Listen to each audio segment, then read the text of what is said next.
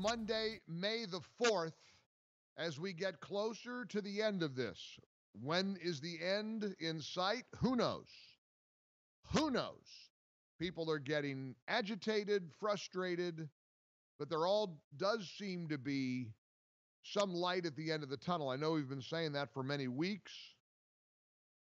The states are now, in many cases, I think over 30 states are starting some form of opening up in some way, in some method. They're cracking the door open, like I like to say. It's funny. You can apparently get arrested in New York City if you're not social distancing far enough away, literally thrown to the ground, handcuffed, and dragged off to jail. But here in Florida, I can be bored over the weekend, get in my car, drive north, and get a haircut. Yes, if you're watching the stream today, I finally got the much needed haircut that millions of Americans are yearning for. As things are opening up, in fact, even got a musical tribute to the way we're opening up the country. I don't know. I'm in a music mood today.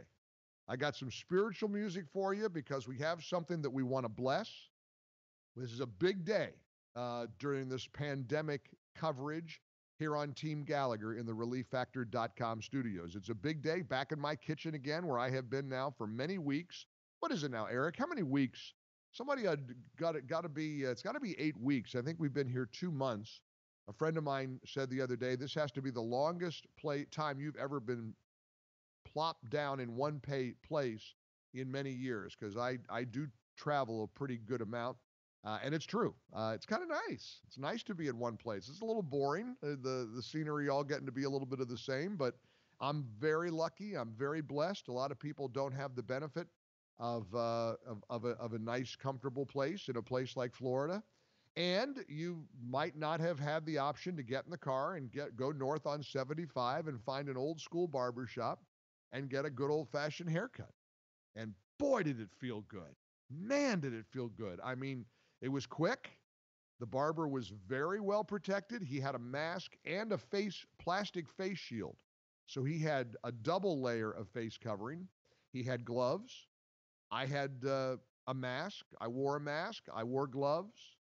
It wasn't long. It was a little hard to get around the ears. It's not, but hey, it was a good haircut. And I found a place to get a car wash. So for me, it was a monumental weekend. I don't know what you did this weekend, but I got a car wash and a haircut. And it doesn't get a whole lot better than that. But listen, there's a lot of arguing, and there's a lot of polarization. There's a lot of politicization.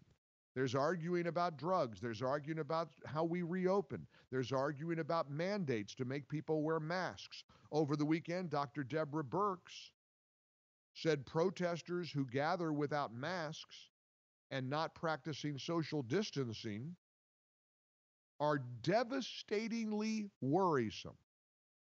I had a friend went for a long walk in New York City yesterday. Went by a park. I think it was the pier that I think it's called the Christopher Street Pier area. And it was a grassy area. It was a beautiful sunny day in New York. Sent a picture. There were hundreds of people in this park lounging around, visiting with one another, all in very close proximity to each other. And I'm thinking, it looked like, and I, hate to inject any kind of race into this, but mostly white people looked like. Nobody was bothering them, but apparently in the same city, on the Lower East Side, there are a couple black guys that got hauled off. And incidentally, the cop that did it, I think, was black as well. So I'm not trying to make a racial stand on this, but it was a little interesting to me to see a bunch of looked like preppy, kind of Upper West Side type young white folks all hanging out in a park yesterday afternoon on a beautiful day. No social distancing, no masks. I mean, the picture was pretty surprising, I guess, because it's New York City. Nobody bothering them. But you got mayors like Lori Lightfoot in Chicago. We will get you. If there's gatherings, if there's parties, we will cite you. We have the Lori Lightfoot cut. Here's cut one. This is the mayor of Chicago, Lori Lightfoot. This is one angry woman in no mood to play, as she said it. She said, we're not playing. Now, I've directed Superintendent Brown to order all police districts to give special attention to these parties. And this is how it's going to be. We will shut you down, we will cite you, and if we need to, we will arrest you, and we will take you to jail. Period. There should be nothing unambiguous about that.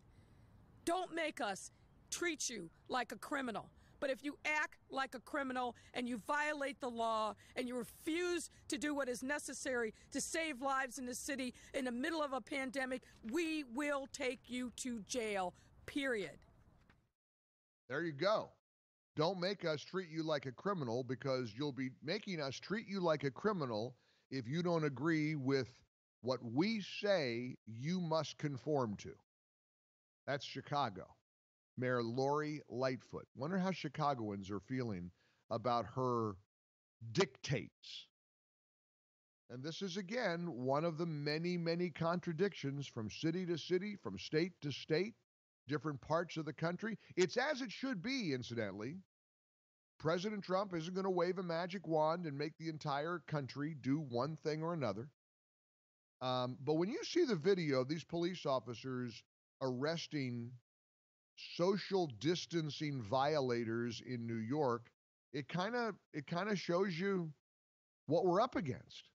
I have enormous respect for law enforcement, but what I've been seeing in the law enforcement community around the country is jarring.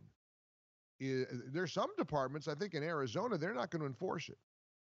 They're saying, you know what, sorry, you're telling us to go out and arrest people because they're 5 feet apart from each other, not 6, or their mask isn't on properly, or they don't have a mask on, maybe they're not wearing gloves.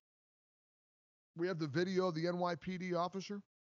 We'll play that for you in a couple of minutes. If you're on our YouTube channel, and we urge you to go to the Mike Gallagher Show YouTube channel and check out these video clips as we play them here on your favorite radio station, you can see a pretty dramatic takedown. This was allegedly due to social distancing violations. This is cut number 12. I think it's just B-roll, and I sure hope we have it bleeped out because there's a lot of bad language in there. But go ahead, Pavs, and let's take a look at what a social distancing arrest looks like. I'll give you a few more seconds to get into the YouTube channel, or go to mikeonline.com if you're by a computer, and click the Watch Mike on TV. But this is what we're leading. This is where we are right now. When you've got the mayor of Chicago saying, we will get you, we will arrest you, we will take you to jail if you're not practicing proper social distancing guidelines. Never mind that we're not even sure how far this thing transmits. I mean, we're so tired of contradictory information. Masks do work. Don't wear a mask. You don't need to wear a mask. Yes, you better wear a mask. Oh, a mask is a good idea. You're going to have to wear a mask to get on an airplane anymore. All the airlines are going to require a mask. You're going to need a mask if you want to do anything. You may not like it, but you're going to need one. Might as well figure out how to get one. And here was the altercation. This was on the Lower East Side of Manhattan. I think it was Saturday, if not Friday. It started out in one part of the block when the police were trying to arrest a guy for not properly following social distancing guidelines. And then another guy was taking a video of it, and the police officer, he was a plainclothes officer, he pointed his taser at the guy, menacingly kind of marched over to him, and then he wound up arresting him and was waving his taser at anybody who was getting in his way. You can play it, Pavs. Let's look at the B-roll here. You see him in the corner, and these officers are dragging this guy, and somebody's just taking a video of it. And again, it all started because the guy was not willing to practice social distancing. Now they throw him to the ground. There's 4 officers on the one guy. Now the one guy's saying, no, what are you doing? He's got the video camera. He's got the cell phone camera. So one of the officers sees him shooting this on his cell phone camera and comes at him. Oh, where'd it go? We cut it off too soon. Because then the officer comes at the guy who was taking the video. Do we not have the full version, guys? We have a shorter version? Okay, we got to get the longer version because that's where it gets really egregious, and that's why this officer now has been placed on modified duty. They stripped him of his gun and his badge, and he is facing possible consequences for his actions. Sorry, the video cut off there, but he comes over to the guy who's taking the video, pointing his taser at him, and then he throws him to the ground and arrests him. He gets another officer to come over. So they're making these kinds of physical arrests, physically, pretty violent arrests due to social distancing guidelines. Now, violating social distancing. My question for you is really simple. When you see these kinds of actions, when you see these police reactions to what's happening, what does that say to you about where we are as a nation? Are you comfortable with that? I mean, I support law enforcement. Do you support the police violently throwing people to the ground, handcuffing them and dragging them off to jail because they haven't socially distanced appropriately enough for that police officer's approval, or for a community's approval, or for a mayor like Lori Lightfoot in Chicago? Do these images alarm you?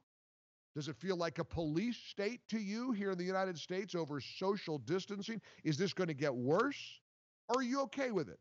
And are you glad the police are responding this way in cities all over America? 1-800-655-MIKE.